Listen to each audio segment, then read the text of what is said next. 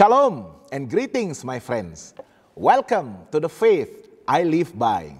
Today's scripture reading is taken from 2 Timothy chapter 3, verse 16. It reads, "All scripture is God-breathed and is used for teaching, rebuking, correcting, and training in righteousness."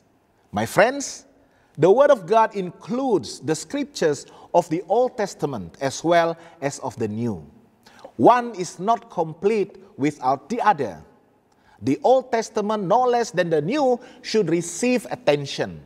As we study the Old Testament, we shall find living springs bubbling up where the careless reader discerns only a desert.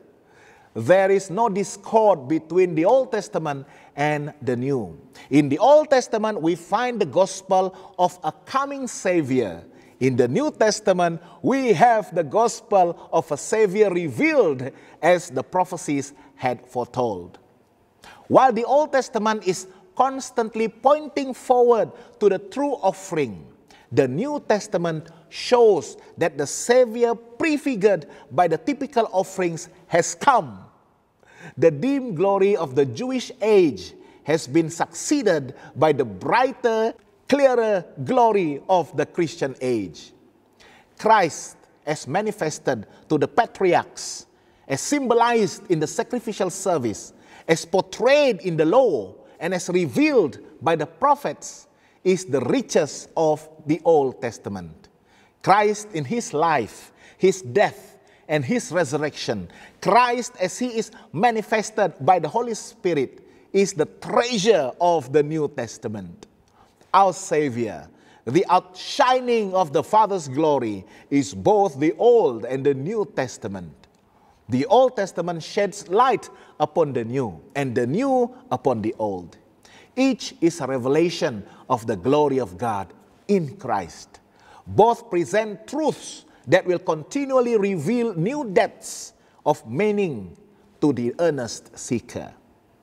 Jesus said of the Old Testament scriptures, and how much more it is true of the New. "They are they which testify of me." John 5, verse 39. Yes, the whole Bible tells of Christ. From the first record of creation, "For without him was not anything made that was made." John 1, verse 3.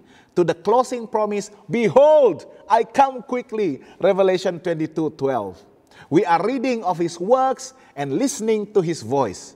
If you would become acquainted with the Savior, study the Holy Scriptures. Friends, I am inviting you to accept the Word of God and choose to walk with him. For this is the faith I live by.